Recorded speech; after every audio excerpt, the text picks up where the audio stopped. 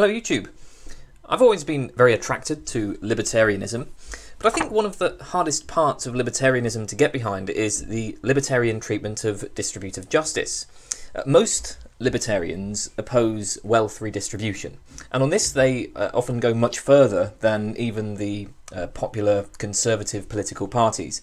Libertarians tend to think that wealth redistribution is in principle fundamentally morally wrong, that the welfare state should be entirely eliminated and replaced with private charity. Now, I mean, I'm not particularly compassionate, I have a heart of stone, but even for me, this is an aspect of libertarianism that is hard to accept. So there are two questions I want to address today. First of all, why do libertarians hold such an extreme view? And second, must all libertarians reject wealth redistribution?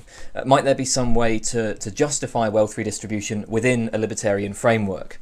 And I should note that unless otherwise specified, we will be assuming right libertarianism, the kind of libertarianism associated with people like Robert Nozick, rather than libertarian socialism or other forms of left libertarianism. So just as a bit of background, obviously libertarians emphasise liberty as the core political principle, but libertarians tend to conceive of liberty in terms of negative liberty. So to put it simply, negative liberty involves the absence of constraints, whereas positive liberty involves a capacity to do something. For example, suppose I want to visit London. If we're thinking in terms of negative liberty, then I'm free to go to London just in case nobody's preventing me from going to London, right? It's not illegal to go to London, nobody's holding me at my house under duress, nobody's put a clamp on my car, so I'm free to go to London. On the other hand, suppose I'm very poor, so I can't afford a car or other means of transport, or suppose I'm physically ill and I'm unable to go on a long trip, then even though nobody is preventing me from going to London, I don't have the ability to go to London, so I don't have the positive liberty to go to London. Now, of course, there's plenty of debate about how exactly to draw this distinction and whether this distinction really matters, but libertarians emphasise negative liberty. So, in general then, for a libertarian, you should be legally obligated not to interfere with other people, right? You're not legally obligated to help other people achieve their goals. Your obligations to other people involve leaving them alone. Okay then, so let's sort of look at this question of wealth redistribution a bit more closely. So one reason why many libertarians reject wealth redistribution is on the basis of a rather simple argument against taxation. This is stated, for example, by Michael Humer in his article, Is Wealth Redistribution a Rights Violation? So wealth redistribution involves taking money from the wealthy and giving it to the poor. But prima facie, this is a violation of the property rights of the wealthy. Let's say that Frank is wealthy and Vincent is very poor. Let's suppose also that Frank didn't steal anything from Vincent, nor did he do anything to incur a debt to Vincent. Indeed, we can just stipulate that Frank and Vincent have never even interacted with each other. If I threaten Frank with violence or imprisonment or something to get him to give money to Vincent, it seems like I'm violating Frank's rights. I'm stealing money from Frank. Now, it's not immediately obvious why it would make a difference if Frank's money is instead being taken by the government. The government, after all, consists of just other people, right? Each of whom should be bound by the same moral rules as any other group of people. And the government doesn't ask for Frank's money, it obtains it under the threat of force. So libertarians sometimes like the slogan, taxation is theft. Which, I don't know, it's maybe a bit silly, a bit simplistic, but I think it communicates the intuition behind this argument. People have, for one reason or another, freely chosen to give Frank some of their money, as a result of which he has amassed an enormous amount of wealth. To take some of Frank's money and distribute it to people in need is stealing. It's a violation of his property rights. So one response to this, which is noted by Humer, is what we might call the no man is an island response. The thought here is that if you have been successful in life, that will only be due to help from other people. We all depend on a community. If I have a great business that's providing me with a lot of money, well, I haven't built it entirely by myself. The success of my business is a product not just of my labour, but of the labour of others. So I can't really claim to have sole ownership of that business or the profits produced by that business. So it's reasonable for the state to demand that I give something back to the community. I don't hoard all of the profits for myself. This is just about recognising that actually this business has been built by many people, by the community as a whole, and so I should give something back to that community. Now, Hume says the basic problem with this is that individuals involved in cooperative activities are compensated for their contributions at a rate that is mutually agreed by all, which means that they don't really have any claim on the on the sort of profits that are generated by those cooperative activities. So Hume gives the example of, suppose I hire a truck driver to bring supplies to my factory. I use the supplies to create iPods that I sell for a very great profit. Now, the truck driver obviously has a kind of causal contribution to the production of the iPods, but surely he has no share of the ownership of them, because that wasn't what we agreed upon. We agreed that he would perform a certain activity, namely delivering supplies to my factory, for which I would pay him a certain amount of money. The benefits that I later derive from having those supplies has nothing to do with him. So surely, the truck driver has no claim to have been shortchanged, assuming that the terms of our contract were clearly stated and agreed upon. He has received exactly what he was owed. So there's no case for wealth redistribution here. And, the same point would apply in general to all of the other ways in which my business is a product of, the labour of others. They have already been compensated at a rate that we mutually agreed, so they're not owed anything. A second response to the libertarian argument is to appeal to the contribution of the state. It's not just that my success is partially due to help from other people. My success is partially due to services provided by the state. I benefit from the state providing law and order, because enforcing property rights is essential to economic productivity. I benefit from things like the public road system paid for by the state, in which case it's perfectly legitimate for the state to demand a payment from me, in return for these services. Okay, so this response, Hume says the problem here is stealing my money doesn't become okay, even if you use that money to do things that ultimately benefit me. If you steal my money and use it to build a really nice bus shelter, you've violated my rights even if I use the bus shelter frequently and I prefer it to the previous one. So just because the state does things that benefit me, just because it provides services that benefit me, that doesn't make it okay for it to take my money. More importantly though, this response would seem to show only that the state is entitled to demand payment for the specific services that that benefit the wealthy. So the state can demand payment for the police, the courts, military defence, the roads and so on, but this doesn't explain why the state would be entitled to charge wealthy people for services that they don't need and don't use, don't benefit from, like wealth redistribution. So given all of this, Hume thinks that there is actually quite a good prima facie case, at least, that wealth redistribution amounts to theft. A similar argument against wealth redistribution is given by Robert Nozick, who says that wealth redistribution is on par with forced labour. The basic idea here is quite simple. Taking the earnings of n hours of a person's labour and distributing it to somebody else is like forcing that person to perform n hours of labour for somebody else. It's forcing a person to work n hours for some other person's purpose. So taxing the wealthy and giving the money to the poor essentially amounts to forcing wealthy people to work for the poor. It's forced labour, slavery, which obviously is really very, very bad. I guess we can kind of make the same point in a slightly different way. What's wrong with slavery is the notion that one person could own another person. In fact, people are self-owners. Everybody has the right to self-ownership. Obviously, this notion of self-ownership is often a central idea in libertarianism, but I think intuitively we can all see the appeal of the notion of self-ownership. Each person owns himself and his labour fully, and as such he is entitled to do whatever he wishes with his body and his labour, provided, of course, that he's not non-consensually interfering with anybody else, obviously. So self-ownership involves the right to decide what happens to your person. It protects you from people doing things to you against your will, or making you do things against your will. Now, suppose we say that citizens are entitled to a particular share of society's wealth. So we engage in some system of wealth redistribution. Then each time that you perform labour, you do so in part for the purposes of the state, and for the purposes of those to whom the state redistributes some product of your labour. And this entails that the state and these other members of society have a partial property right in your labour, and therefore in you. They are partial owners of you. But nobody should partially own anybody else, because all persons are full self-owners.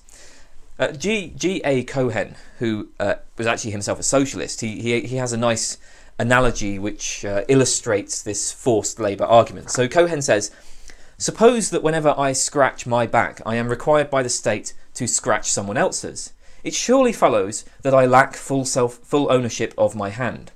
And the implication of non-full ownership survives when we suppose that if I scratch your back in return for scratching mine, then some further scratching of the backs of third parties can be exacted by the state from each of us, after the manner of redistributive income taxation.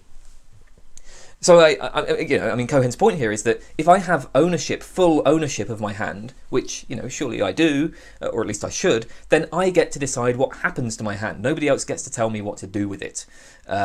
If we allow the state partial control over what I do with my hand, if we allow it to, force me to scratch other people's backs, then the state is a partial owner of my hand. Okay, so a couple of obvious objections to this argument. First of all, you might say, well, look, nobody is being forced to work any particular job. Okay, you can choose what you do with your time. So it's kind of silly to say that taxation is forced labour because, like I can do what I want. I could work in engineering, or I could get a job in fast food, or I could get a job in a bank, or whatever. Right? It's up to me. At least assuming I'm offered the jobs. But I basically have the choice of various jobs. Now this is obviously true, but this doesn't really address the problem, because a slave who is told that he can choose from a number of options is no less a slave, right? Just because you have a range of options about what labour you do doesn't make it any less forced labour. So a second objection is that, well, you could choose not to work at all. Or at least if your country has a tax threshold, you could choose to work so as only to meet your basic needs and only earn below what is taxed. Taxation isn't forced labour because nobody is forced to work enough that they would have to pay taxes. So I think this is maybe a bit more plausible than the previous response, but Nozick says that this still doesn't really address the problem. It still doesn't really address the point that the part of your labour that generates the money that is taken in taxes is not labour that you would have done voluntarily. So Nozick says, consider two people. Frank prefers working longer hours in order to gain an income sufficient to purchase luxury goods well beyond his basic needs. Vincent prefers leisure time, and he doesn't care so much about material goods, so he works only enough to satisfy his basic needs. Now, we can all agree that it would be wrong for the government to seize Vincent's leisure time by forcing him to work. If the government were to say, hey, look, Vincent has a lot of leisure time, so we'll force him to work an extra 5 hours per week unpaid in order to generate revenue for the purposes of wealth redistribution, that would be forced labour. But then, how can it be legitimate to seize some of Frank's goods for the same purpose? Nozick says, why should the man who prefers luxury goods and who has to earn money for these goods be required to provide for the needy, while the man who prefers watching a sunset and so must earn no extra money faces no such requirement? Aside from the fact that this is rather discriminatory against those who desire money, there doesn't seem to be any difference in principle here, right? If seizing Vincent's leisure time is forced labour, which it surely is, then seizing Frank's leisure money that he earned from his labour also should count as a kind of forced labour. So, I mean, that's, I guess, the sort of prima facie case against wealth redistribution. Now, of course, if these arguments concerning taxation are right, then that there is no room for wealth redistribution, as that would have to be funded through taxes. I don't know. I guess actually there might be other ways of redistributing wealth, but all forms of wealth redistribution are going to involve coercively taking something from the wealthy and giving it to the poor. And all of this raises the question of, well, what should we say then about distributive justice? However appealing these libertarian arguments might sound, surely it's obvious that there's something unjust about a society where, some people are billionaires while some people are homeless. So we need to engage in wealth redistribution to ensure that there is a fair distribution of wealth in society. So is this right? Under what circumstances is a distribution of holdings just? So first of all, Nozick thinks that the very concept of distributive justice is liable to be misleading, because it leads us to sort of think in terms of a central distributor who allocates pre-existing shares of wealth to the citizens. Under such a system, you could legitimately complain that there's something very unfair about giving, I don't know, one person £10,000 while another person gets £10 billion. But obviously that's not the way the world is. Wealth is created and then distributed by the actions of all the separate individuals in a society. So as Nozick puts it, and I quote, "What each person gets, he gets from others who give it to him in exchange for something or as a gift. There is no more a distributing or distribution of shares than there is a distribution of mates in a society in which persons choose whom they shall marry." So for Nozick, the question is just, under what circumstances is a person entitled to a holding? And here Nozick proposes what he calls his entitlement theory, which goes as follows. So, first, a person who acquires a holding in accordance with the principle of justice in acquisition is entitled to that holding. And the principle of justice in acquisition tells us how it is that unowned things can come to be acquired in the first place. The world initially consists of unowned land, unowned resources. The principle of justice in acquisition tells us how people can come to acquire property rights over land and resources in the first place. Second, a person who acquires a holding in accordance with the principle of justice in transfer from someone else entitled to that holding is entitled to that holding. The principle of justice in transfer tells us how property may legitimately be transferred from one person to another. So this is going to allow for voluntary exchanges and gifts, and it's going to rule out things like theft and fraud. It's going to define what these things are. Third, no one is entitled to a holding except by repeated applications of 1 and 2. So in addition to the principles of justice in acquisition and justice in transfer, we also need a principle of the rectification of injustice. This would tell us how to deal with those holdings that have been unjustly acquired or unjustly transferred, as of course many holdings in the real world have been. Now, the precise content of these principles isn't really so important. It would require a whole other video to explore exactly where the line between voluntary exchange and fraud is, for instance. The important point is this: provided that everybody's holdings have been acquired in accordance with these principles, however we ultimately spell out the details of these principles, but provided everybody's holdings have been acquired in accordance with these principles, then nobody has any grounds for complaint about the distribution of the holdings, even if there is massive inequality in this distribution. So this is a historical theory of justice. The justice of property titles depends entirely on their history, entirely on how they came about. A distribution of holdings is just, provided that it arose from a just situation by just steps. It doesn't matter how that distribution looks, how much inequality there is. And of course, the corollary of this is that whatever distributions arose from unjust steps are themselves unjust. So, whether a distribution is just depends only on how it came about. And for Nozick, what really matters is that the distribution arose through voluntary actions. His slogan, playing on the Marxist slogan, is from each as they choose, to each as they are chosen. So Nozick contrasts his historical conception of justice with what he calls patterned conceptions of justice.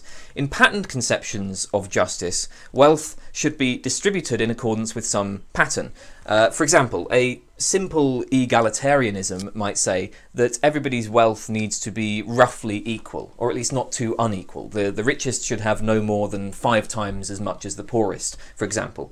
Or consider a meritocratic principle which says that, that the distribution of holdings should track those who are most useful to society, so that those judged to be most useful should have more wealth. Or a principle which says that whoever performs the most difficult work, whoever works the longest and hardest, gets the most wealth. Or maybe utilitarianism, which says distribute goods so as to maximize total happiness. Whatever.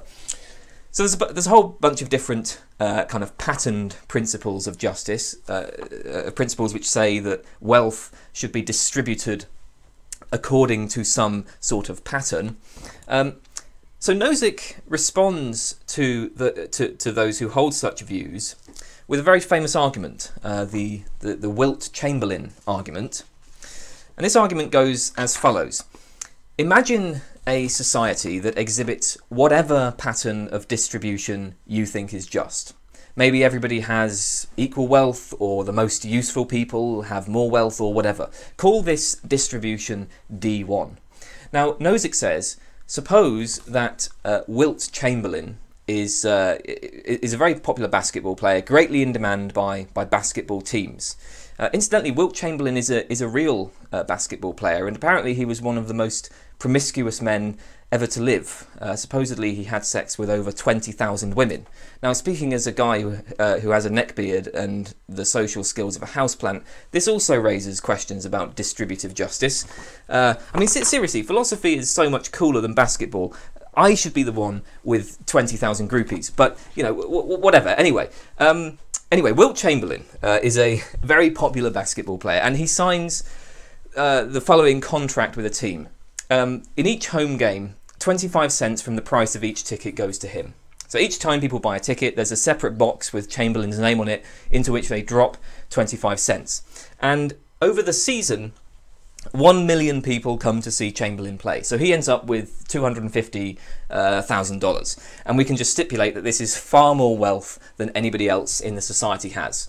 So Nozick says, is Chamberlain entitled to this wealth? Okay, we now have a new distribution, D2, which is obviously very different from D1, and it exhibits much more inequality. Is this unjust? Well, it's hard to see why it would be. If somebody is entitled to a particular resource, surely they are entitled to give that resource to somebody else if they so choose. Now, we know that in D1, everybody was entitled to their resources because we just stipulated that this is a pattern that you find acceptable. And all that's happened to move us to D2 is that people have chosen to give their money to Chamberlain in exchange for seeing him play. So under D1, nobody had any grounds for complaint, and then D2 arose due to entirely voluntary actions, due to people exchanging their resources as they saw fit. So again, nobody can have any grounds for complaint. I think there are really two important points about this example. First of all, it raises a dilemma for any patterned conception of justice. According to your view, your patterned view, whatever it is, people are entitled to their holdings under D1. Now, if you claim that people are not entitled to their holdings under D2, you seem to be rescinding the claim that they were entitled to their holdings under D1. Because, you know, if you're entitled to your holdings, you can choose to exchange those holdings with others so as to bring about D2. If D1 is just, then nobody has any grounds for complaint about D2 because D2 arose from their voluntary choices. On the other hand, if you accept that people are entitled to their holdings under D2, you seem to be rejecting your patterned conception of justice because D2 violates the pattern. So one thing Nozick is getting at here is that there's a kind of inconsistency in patterned conceptions of justice. It's I mean, whatever happens, either way, you are ultimately going to be rescinding your claim that a distribution is just only if it follows the pattern D1. Okay, second point that this example shows is that no particular pattern of distribution can be realised without continuously interfering in people's lives. you'd have to either constantly stop people from transferring their resources or constantly take from people resources that others chose to transfer to them. So Nozick says, liberty upsets patterns. Any pattern that you might try to impose will be thwarted by the voluntary actions of individuals choosing to exchange their resources. Conversely, of course, imposed patterns destroy liberty. You can't impose a particular pattern of resource distribution while also granting people liberty over their own property. So it should be very clear then why libertarians tend to be very uncomfortable with wealth redistribution or with any kind of patterned principle of justice.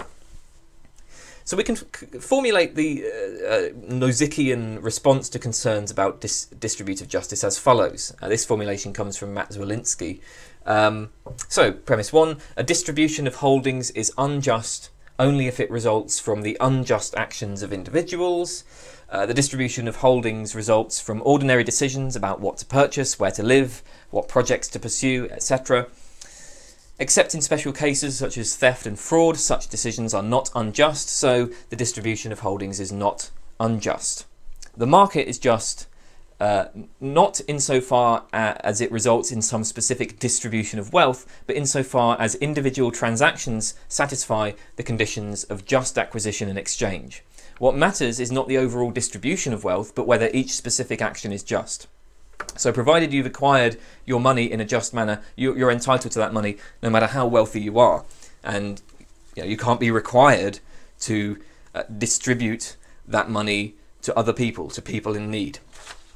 Okay, so we mentioned that one element of Nozick's entitlement theory is the principle of justice in acquisition. This deals with how a person can come to acquire a property right over a part of the world that is previously unowned. So how does a person legitimately acquire property in the first place? Obviously, every libertarian will need to say something about this, and this turns out to be an area of much debate among libertarians. The traditional account of initial acquisition comes from John Locke. Locke's basic idea is that you come to acquire an unowned part of the world by mixing your labour with it. So if there's a piece of land, you come to own the land by fencing off a certain area from wildlife, then cultivating the area, planting some seeds, harvesting crops. You've worked on the land and turned it into something else. So if we start from the idea of self-ownership, you own your body, so you own your labour, you own the things that you do with your body. So by mixing your labour with an unowned object, you come to own it.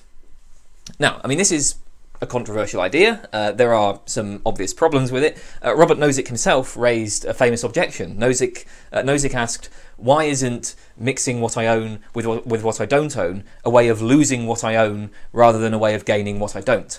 So if I own a can of tomato juice and I throw it into the sea so that its molecules mix in with the molecules of the ocean, I don't thereby come to own an ocean, I lose a can of tomato juice. So why would mixing my labour with some part of the world allow me to come to own that part of the world? And I mean, not just own it, but allow me to exclude others from it. Another question is just how much labour mixing is required. If I want to acquire a piece of land, is it enough to just put a fence around it? Or do I have to clear away the wild plants on it? Or do I actually have to build something on it, or farm it, or use it in some other way to make a profit? What exactly do I have to do? Well, it seems like there aren't going to be clear answers to these questions, but despite these concerns, it does seem that in practice, if you're going to have a system of private property, then the initial acquisition of property would presumably take place due to something like labour mixing, some sort of labour mixing, right? That's going to be how people sort of turn something unowned into something owned. So, are there any constraints on initial acquisition? Locke thought so, and his account of acquisition includes the Lockean proviso. This proviso states that an acquisition of natural resources is just only if, after the acquisition, there is enough and as good left in common for others.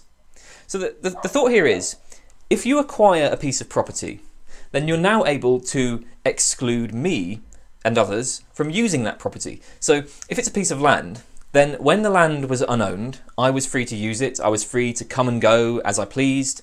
I could walk over it, you know, I could pick up stuff that I found on it, etc. But now that you own it, you can exclude me, which makes me less free than I was before. Isn't that unfair? The point of the Lockean proviso is that I don't really have any grounds for complaint if after your acquisition of the land there is still enough land for me. Now, there's a lot of debate about how exactly we should interpret the Lockean proviso, but Nozick's interpretation is as follows. Nozick says, a process normally giving rise to a permanent bequeathable property right in a previously unowned thing will not do so if the position of others no longer at liberty to use the thing is thereby worsened.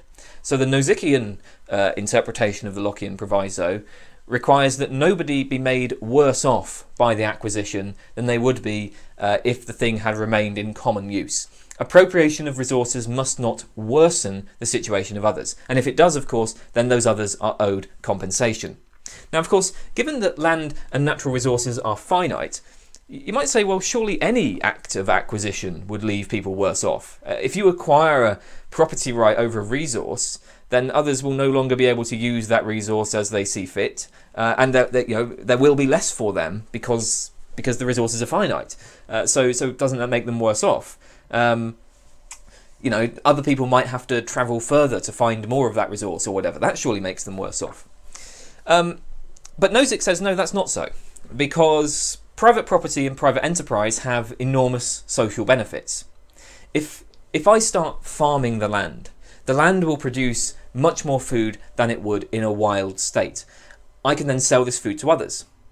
In general, if there's some unowned natural resource, then either nobody's using that resource, in which case it's of no benefit to anybody, or people are using it, but then that's likely to lead to a tragedy of the commons situation.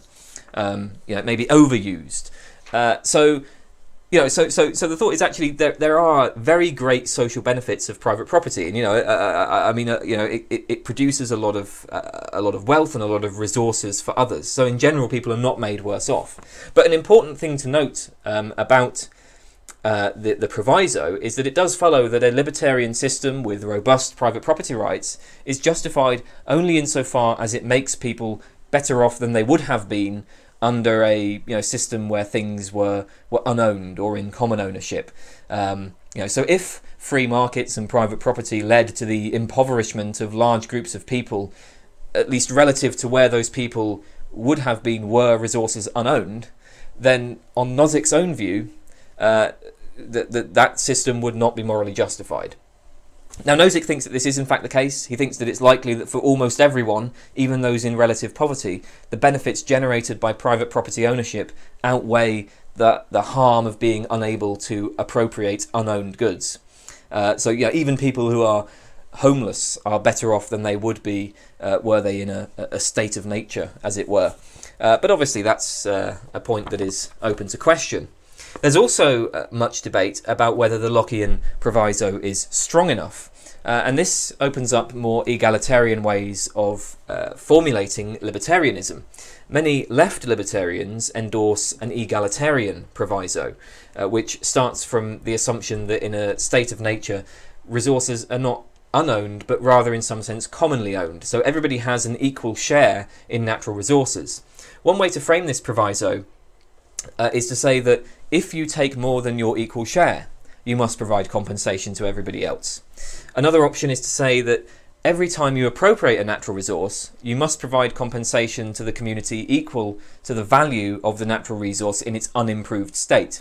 So you have full property rights over the additional value produced through mixing your labour with the natural resource, but the value of the natural resource in its unaltered state is common to all, and therefore they are owed compensation when you appropriate it.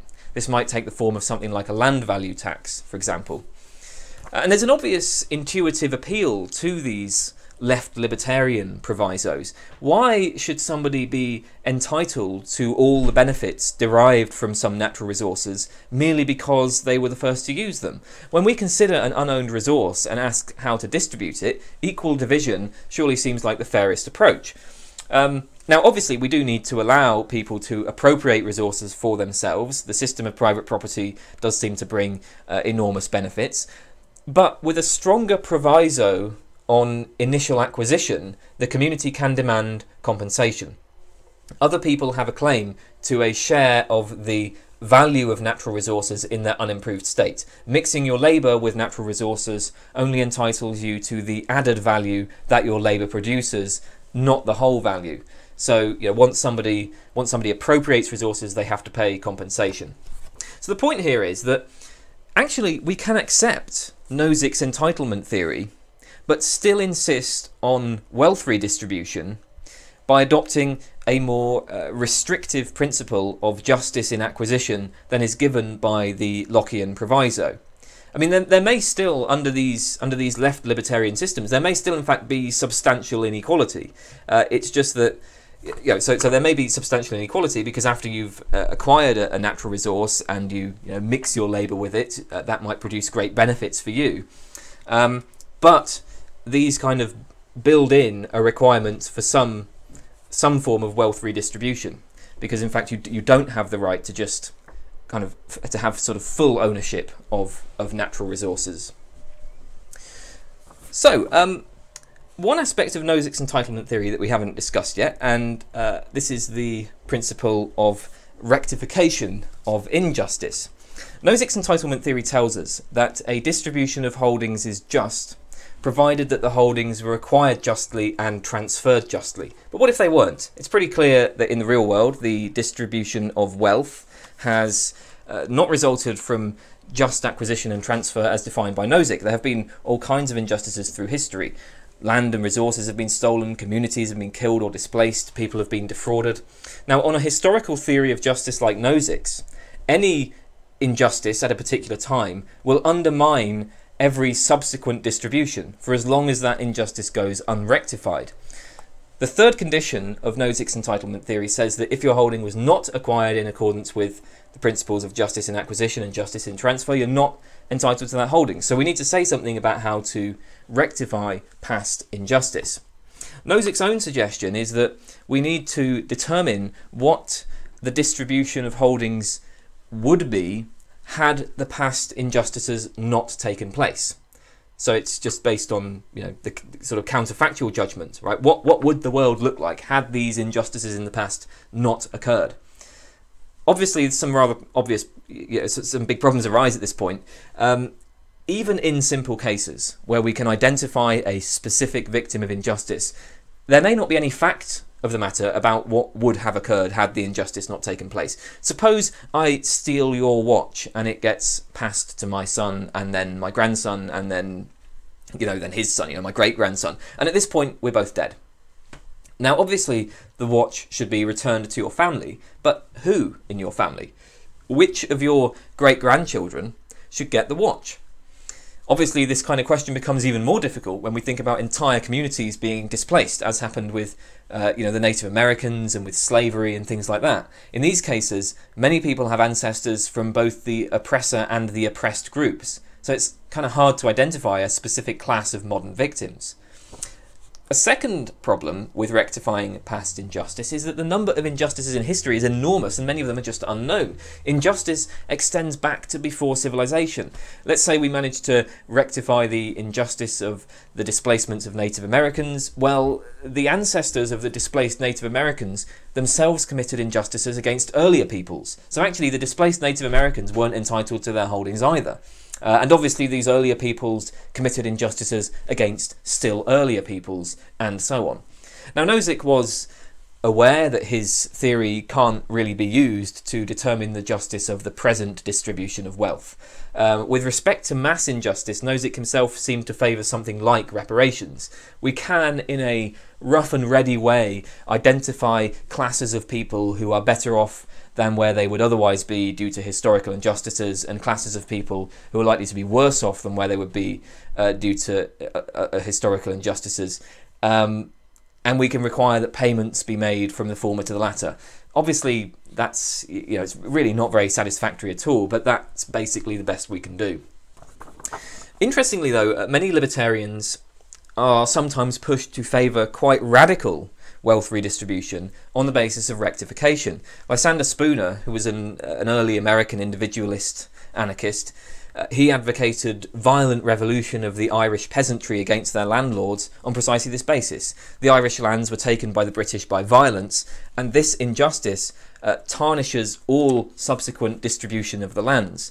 So as Spooner said, and I quote, "Neither the original robbers nor any subsequent holders have ever had any other than a robber's title to them, and robbery gives no better title to lands than it does to any other property. No lapse of time can cure this defect in the original title. Every successive holder not only endorses all the robberies of his predecessors, but he commits a new one himself by withholding the lands either from the original and true owners, or from those who, but for the robberies, would have been their legitimate heirs and assigns." So for as much as libertarians are in theory against wealth redistribution, the rectification of historical injustice provides grounds for really quite substantial wealth redistribution. Obviously, though, this is a one-time thing. Once the injustice has been rectified, the free market and voluntary exchange takes over, and we have to allow the chips to fall where they may. So very substantial inequality might rise again. Rectification isn't going to provide much comfort to those who are concerned about distributive justice in the long term. But I just think it's worth noting that actually there is a very strong libertarian case for substantial wealth redistribution on the basis of rectifying injustice. Okay, so I'd now like to suggest a couple of other ways in which a sort of Nozickian libertarianism might accommodate at least a minimal concern for distributive justice. Most libertarians accept the minimal state, where the minimal state is a state that provides just what is required in order to enforce the law and in order to protect people from breaches of their rights. So the minimal state provides police, courts, military defence. Nozick himself defended the minimal state. But this raises a question. If the state is taxing people anyway in order to fund the activities of the minimal state, why not also tax people for wealth redistribution? I mean, remember, the arguments that we saw against taxation, right? The argument that taxation is theft, that taxation is on par with forced labour, and Nozick's entitlement theory, well, these clearly apply to taxation in general, not just taxation for the purposes of wealth redistribution. So once you've granted that taxation is acceptable in principle, it's hard to see how you can resist using taxation for other things, for things like lifting people out of poverty. Michael Humer, in his article "Is Wealth Redistribution a Rights Violation?" puts the argument this way. Premise 1, if taxation to fund wealth redistribution is a rights violation, then taxation to fund the minimal state is a rights violation. But premise 2, taxation to fund the minimal state is not a rights violation, so taxation to fund wealth redistribution is not a rights violation. So how might the libertarian respond to this? I mean, can the libertarian reject premise 1? I think that the big difficulty with rejecting premise 1 is that what the state does to you to extract taxes is the same no matter what those taxes were used for. So whether your money goes to fund the police or to fund a social welfare program, either way the state is coercively taking your money. And in fact, these days it's just indeterminate where exactly your money goes. So consider a random £10 that is extracted by the state. Where does that £10 go? Well, because monetary transactions are so often electronic, we often won't be able to track a specific £10. If money were all like physical, if we all had, if it were just all notes and coins, then we would be able to track each bit of money, each £10 note, and we'd be able to specify exactly where it ends up. But these days, there's no determinate answer to, whether your taxes will be used to fund minimal state activities or whether they'll be used to fund other things. So that's, I think, it's going to make it kind of difficult to reject premise 1 because what the state is doing to you, the action the state is taking, is the same, whether it's for funding wealth redistribution or for funding minimal state activities.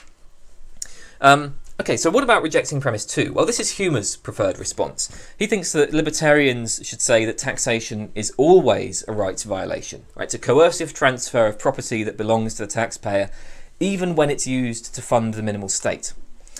Now, of course, this raises the problem of, all right, well, what do we say about the minimal state? And here there are three options. First of all, we might just reject the minimal state and become anarchists. We might, become, this is anarcho-capitalism or free market anarchism. And this is Michael Huemer's own view, incidentally. I think he's an anarcho-capitalist. So some libertarians just go all the way to anarchism. Second, perhaps there are voluntary methods of funding the minimal state, like user fees and donations.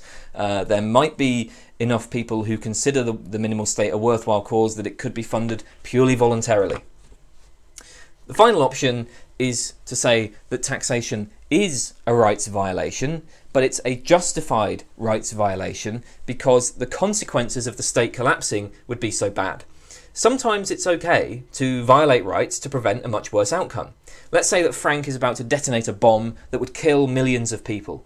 Vincent owns a rare gun that he doesn't want anybody to touch, but I grab Vincent's gun to kill Frank. This is a violation of Vincent's property rights, but surely it's justified. I mean, surely you couldn't blame me for grabbing Vincent's gun here. Rights are constraints on how you can act so as to achieve other goals, so as to maximize utility or whatever, but they're not absolute constraints, right? The risk of catastrophic consequences might override your rights. So I can't take Vincent's gun in order to, I don't know, turn it into a nice art exhibition that would produce lots of pleasure for millions of people. I can't do that. But taking Vincent's gun in order to prevent Frank from detonating a bomb and killing millions of people, that seems fine. Surely that's okay. So surely there are circumstances where we can violate rights in order to prevent very bad outcomes. So there are three options then for the libertarian who rejects premise 2. Now, the point is, relatively few libertarians are going to accept the first two options. Most libertarians will accept that, yeah, we do need a minimal state, and we're probably going to have to tax people to fund it. So that leaves us with the third option. But the trouble here is that if you accept the third option, it's very hard to see how you could have a blanket ban on wealth redistribution. The third option says that we can violate people's property rights if the consequences of not doing so would be bad enough. Right? A minor violation of property rights to fund the minimal state is acceptable because not having a minimal state would be so bad, it would be catastrophic.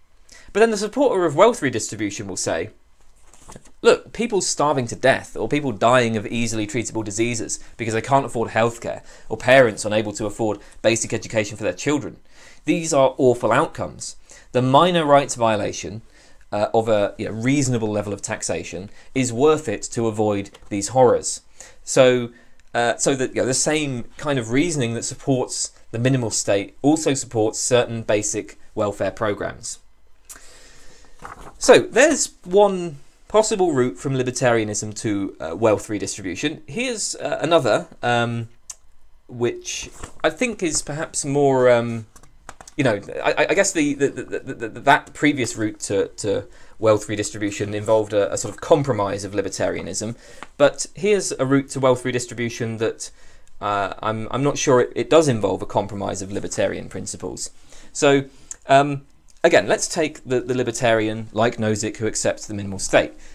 And the question is, what exactly is the minimal state? Well, by definition, the minimal state is a state whose only role is to enforce your rights, as conceived by libertarians. It ensures that people do not interfere with you or your property without your consent, and it sees that you are properly compensated and that rights violations are properly punished.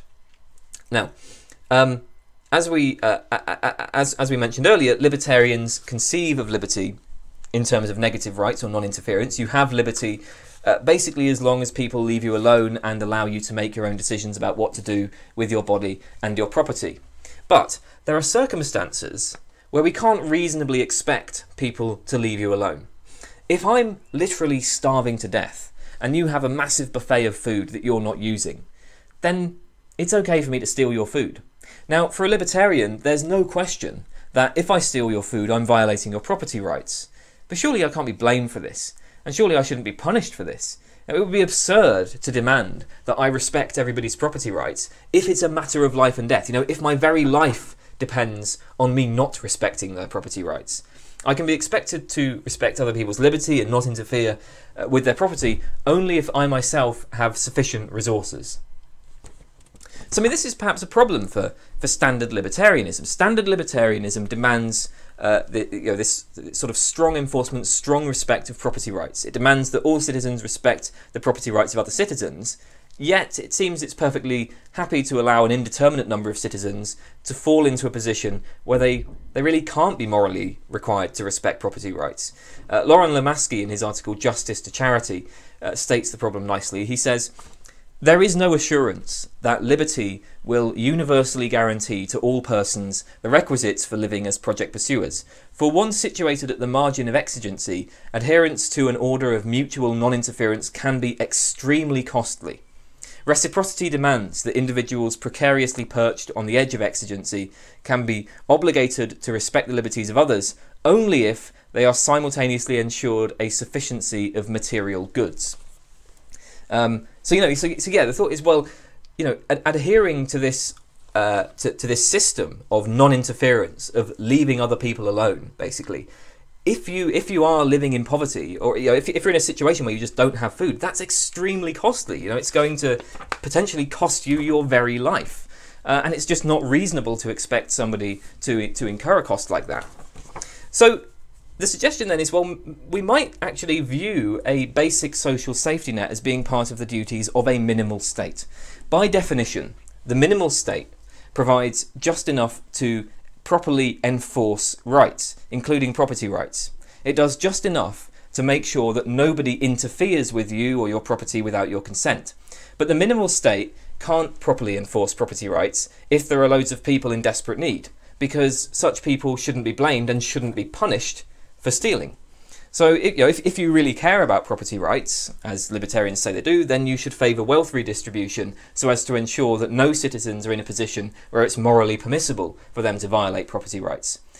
Funding a social safety net involves a minor controlled violation of property rights in the form of taxation, but it ensures that uncontrolled violation is not morally permissible. So it's, similarly, funding the police force involves a minor controlled violation of property rights in the form of taxation to ensure that uncontrolled violation of property rights does not occur and is punished when it does. I mean, we can imagine a libertarian utopia where nobody ever coercively interferes with anybody else and all interactions are purely voluntary. But of course that's it's a utopia, right? We could never build such a society. In the real world, there will always be crime, there'll always be the threat of war, your liberty will be threatened by other people. Most libertarians think we need a minimal state in order to properly protect your liberty.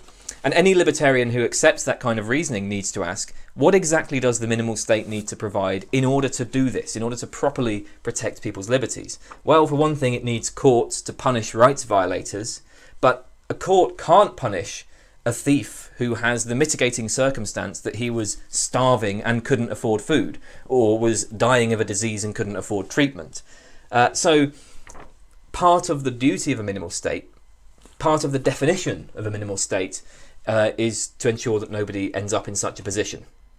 So maybe that's one thing. So maybe that's one way of kind of arguing from libertarianism to a limited degree of wealth redistribution. Okay, so sort of summing all of this up then. Well, first of all, I hope to have shown why it is that many libertarians reject wealth redistribution.